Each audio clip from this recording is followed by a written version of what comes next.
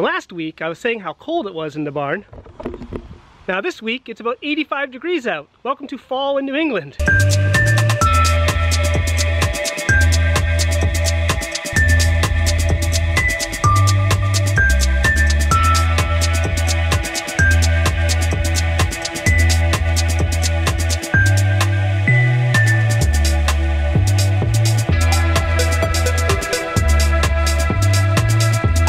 So my week started off really strong and I thought it was going to be a great week, and then by midweek it kind of went downhill. So I think that's just the way it's going to be for a little while. I don't have much time to be listing, so I'm just kind of maintaining stuff. I maybe have a few hours here and there that I can kind of organize and throw some stuff up. I had a couple returns this week. I usually don't see much for returns, so that was kind of unusual. One of the items was a cast iron Victorian trivet, which I sold in last week's video, and the customer said that it didn't, that it wasn't level. So I'm very surprised by that, because I take photos of it on a table and it seemed level to me. So maybe it got smushed in shipping or something, but I'll be getting that back pretty soon. And then another one was just one of the Canon things that I sold. It was an adapter, and the guy said it didn't fit his camera, so he's going to send it back, and he's going to pay shipping, and there's a little restocking fee there for my trouble. So I don't really worry too much about returns. It's kind of just the cost of doing business. I probably maybe see maybe a 1/3% in returns. It's very rare that I get returns.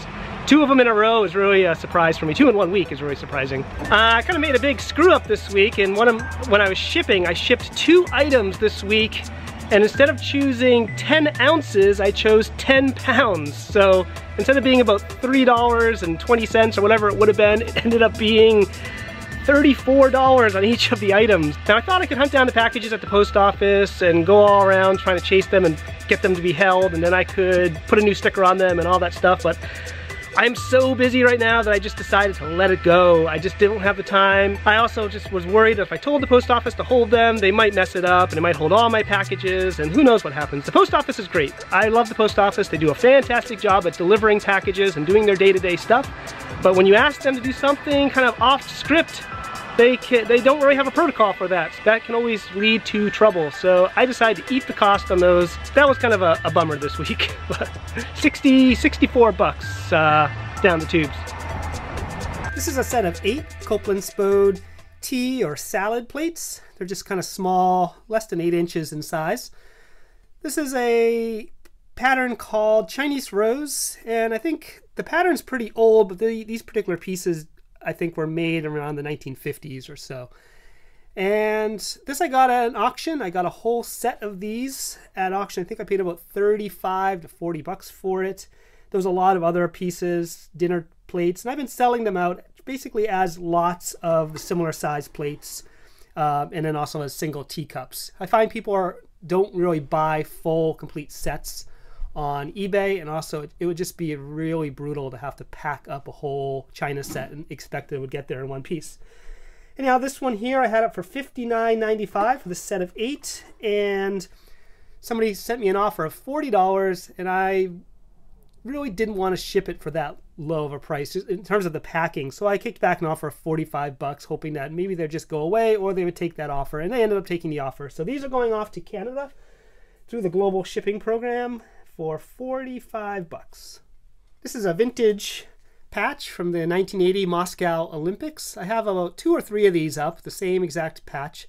I bought these in a lot of patches from somebody who obviously was collecting vintage Olympic patches. So it was a tray or 2 of these patches. I probably have about 50 or 60 of them. I haven't listed them all.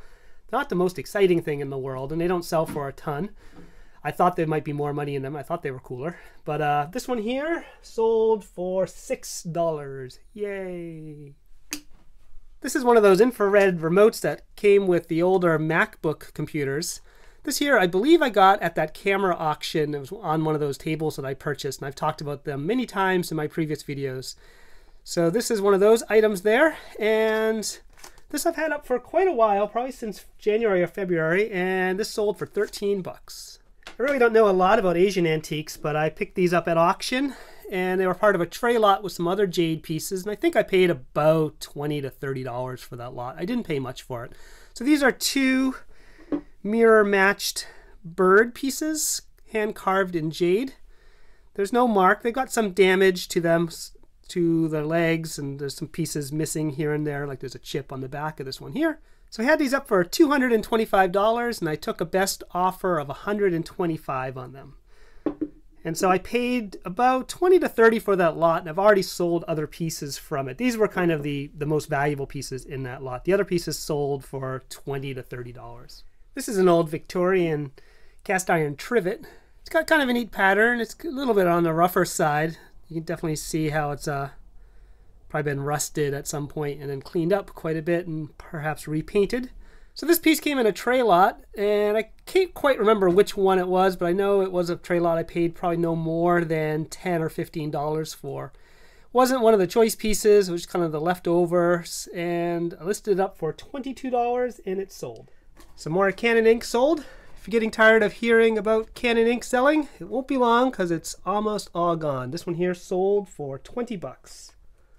This is a lot of 10 New York Police Department uniform buttons, and these are antique, I believe, probably dating back, I'm not really sure honestly.